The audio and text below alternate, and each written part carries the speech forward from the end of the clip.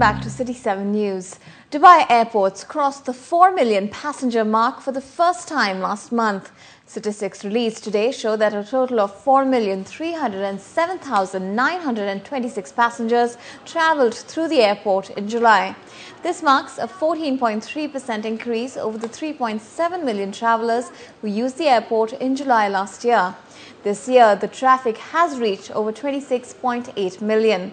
The highest passenger volumes were recorded in the Western European sector, the AGCC and the Indian subcontinent, driven by capacity increases and new routes launched by Emirates to Tokyo, Amsterdam, Prague and Madrid. 10,000 patients sit on the wait list for 2 new diabetes clinics that have opened in Abu Dhabi. With a staggering 1 in 4 UAE residents diagnosed with the lifestyle disease, the UAE has the second highest rate of diabetes in the world. Unfortunately, the care has not progressed to meet the crisis, leaving most patients stuck with insufficient guidance. Tarek Gamal Eldin has gone through his share of doctors since finding out he was diagnosed with diabetes. Unfortunately, the medical professionals he consulted rarely had time to teach him about his illness or ensure he was seeing proper specialists outside the office.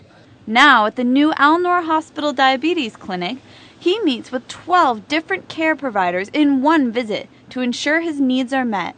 This journey was better than before because since I came, I met the ambassador.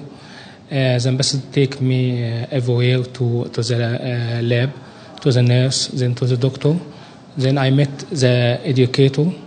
She also explained me many things. Tarek isn't the only one receiving such individualized treatment.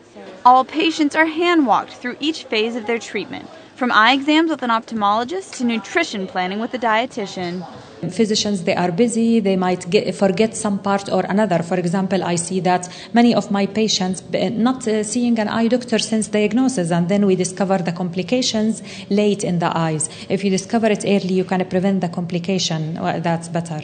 They don't have time to examine the feet. They don't have enough time to give enough education about the diet, which is very important. You know, diabetes is a chronic disease. It requires a lot of education on the part of the patient because he is the major party taking care of himself. So we try to educate him to run the show. The approach is practiced across the world, and now more and more clinics in the UAE are being encouraged to offer such treatments. The demand is very high, there's no doubt about it. And the number of centers which provide such care, in reality, there are very few, if any. So we hope that once that model took on and show the success, that other care providers will take suit and work together. Because at the end of the day, as I said, we are fighting not only diabetes, we have to remember this. Diabetes is a spectrum of illnesses, comes under what's called metabolic syndrome, which include the high blood pressure, the obesity, the high lipid, and also other problems related to this. It's a spectrum of things.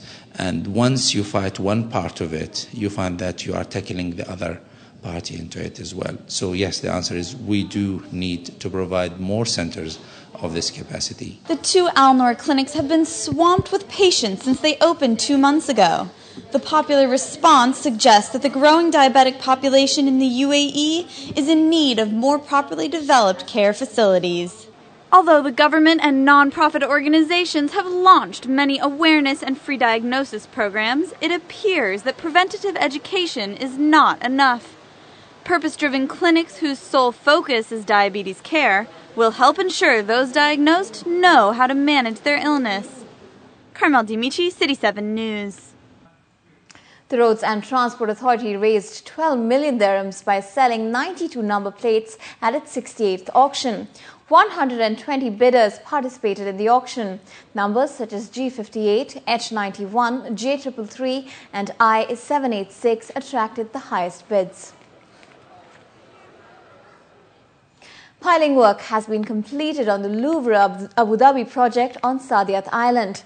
According to Abu Dhabi's Tourism Development and Investment Company, the UAE branch of the famous French art gallery is on schedule for completion in 2013.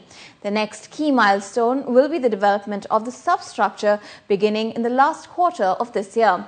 Saadiyat Island covers 27 square kilometers and its development will be completed by 2020. More than 145,000 people are expected to live on the island upon completion. And finally, here's a look at the weather forecast for tomorrow.